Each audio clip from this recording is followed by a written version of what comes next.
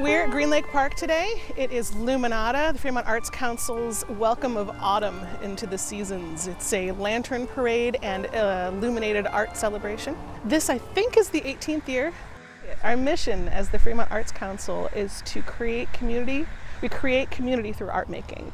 And in preparing for this and also participating in it, everybody is getting to experience that kind of community.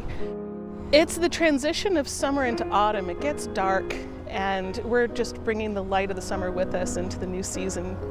We begin a lantern parade where everyone who comes in participates. They take their lanterns. Some people have large lit puppets and lit art that they brought, costumes, lit umbrellas, and we all parade along the western shores of Greenlake. And then it's up to everyone to explore. We have art going through the whole park, from performances to experiences, sculptures, all going up to the wading pool area. I've lived around Greenlake for years now, and I've been down here several times a week, and at night when there are no lights and there's nothing but things glowing from the trees and people walking through with these fabulous costumes, you get lost. It's like being in another world.